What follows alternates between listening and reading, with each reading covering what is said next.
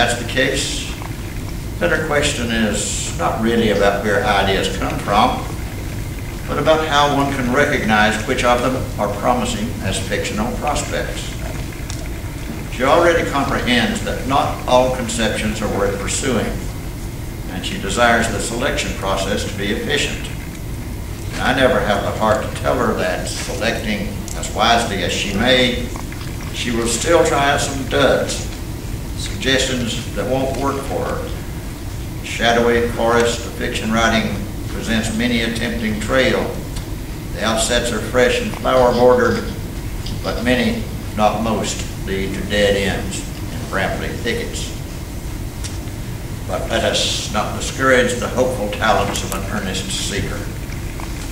I'll try to answer the question about ideas. I shan't pretend to answer with perfect accuracy, for the process of tracing the association of ideas is not ordered. At least, in my case, it's not orderly. But in my case, nothing's orderly. Some years ago, I was chatting with an accomplished novelist, short story writer, Mr. R.V. Castle. Berlin has passed from us now, but he was a nifty raconteur, was able to put forth all sorts of wise hints about the craft of composition. When we chanced upon the topic of story ideas, Berlin said that he liked, once he came upon a viable notion, to turn it over and around in his mind. Like a large jewel, he said, I can see what different lights, shades, each different facet of the idea displays. I thought his analogy was just spiffy. Upon the instant, I imagined myself with an idea for a story in my hands as solid as a stone. I turned it this way, glass and splendid colors rayed out from it as from a polished diamond as big as a baseball.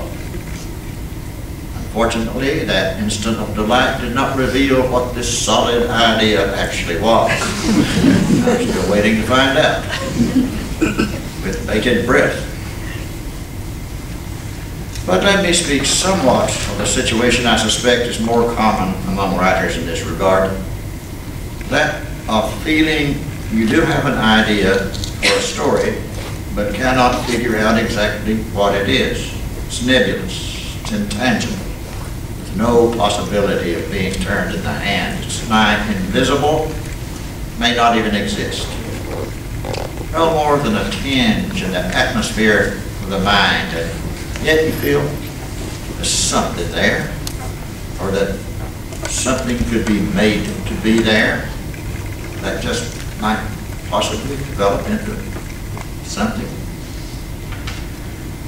This is the case when one experiences an emotion mysteriously and cannot attach it to an objective element, neither a character nor a situation, neither a form nor an image, neither a shape nor a detail. You have to begin in a tenuous mist, but you must arrive at a defined and recognizable destination. T.S. Eliot surmised that Shakespeare wrote Hamlet in this kind of emotional daze. That play, he said, lacked an objective correlative. That is, it lacked a single situation or motivating incident equal to the torrent of emotion it expressed. Well, I would not dare to speak to Hamlet, but the compositional situation, Eliot surmises, is well enough known to writers, I think, though it's probably more common to lyric poets than to authors of murder mysteries. Something is nibbling at my attention, one thinks. It's a feeling of confused elements. There's sadness in it, joy, humor, fear, happy reassurance. When one has said so much, the realization that it attaches to some episode of personal life is nigh inescapable. In my case, I recalled a brief period when my father and I lived together without the company of my mother. She'd gone to California to visit her brother. While she was away, my father conceived a wonderful surprise for her. He and I would plant a garden in the fallow field across the stream that ran by our yard and build a real bridge across the stream. We succeeded in doing so. Both of us were very proud of our handiwork. I was the prouder, being about 11 years old. But a sudden flood washed away our bridge and ruined much of the garden. Just as we were surveying the wreckage, chagrined and angry, my mother arrived upon the scene.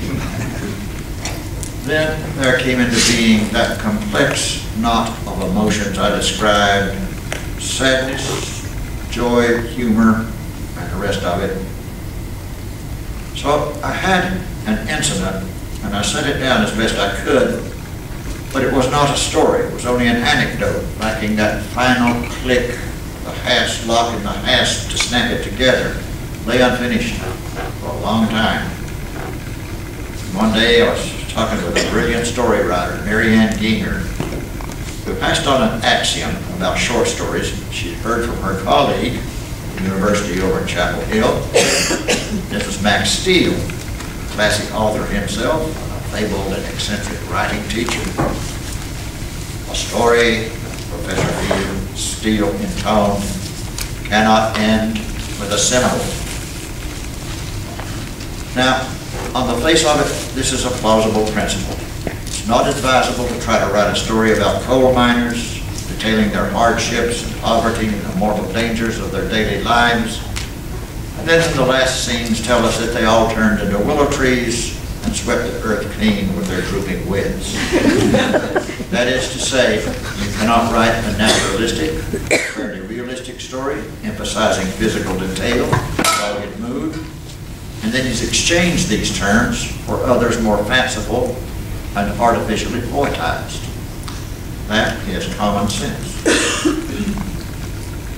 But what kind of writer wants to adopt common sense as an artistic guideline? A writer may espouse many principles and obey a few directives, but none of these principles or directives begins with the phrase, "thou shalt not." My favorite directive is but a single word: steal. Now, it taught me the tale of Noah's Ark, of the flood, and the contract God made with Noah and sealed with a symbol. "I do set my bow in the cloud, and it shall be for a token of a covenant between me and the earth." But my last debating point, that's not the end of the story. It's only an episode. The story of Noah continues and does not close with a symbolic image. All the days of Noah were 950 years, and he died. In short, I could recall no narrative that defied Max Steele's law, so I decided to devise one of my own. After a bunch of fruitless efforts, I came up with these sentences. The tear on my mother's face got larger and larger. It detached from her face and became a shiny globe, widening outward like an inflating balloon. At first the tear floated in the air between them, but as it expanded, it took my mother and father into itself.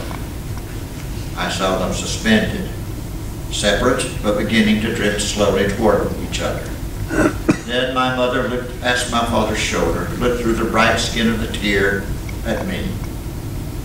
The tear enlarged until at last it took me in too. It was warm and salty. As soon as I got used to the strange light inside the tear, I began to swim clumsily toward my parents. Now that I read that passage, isolated from its preceding pages, I'm not unduly impressed. It seems highly sentimental, more than a little precious. But I've lived with these faults and others for a very long time, and it become resigned to them. It's more important to me at the time of writing to see if I could successfully end a story with a symbol. And I thought maybe I'd got away with it if the sentences were read indulgently.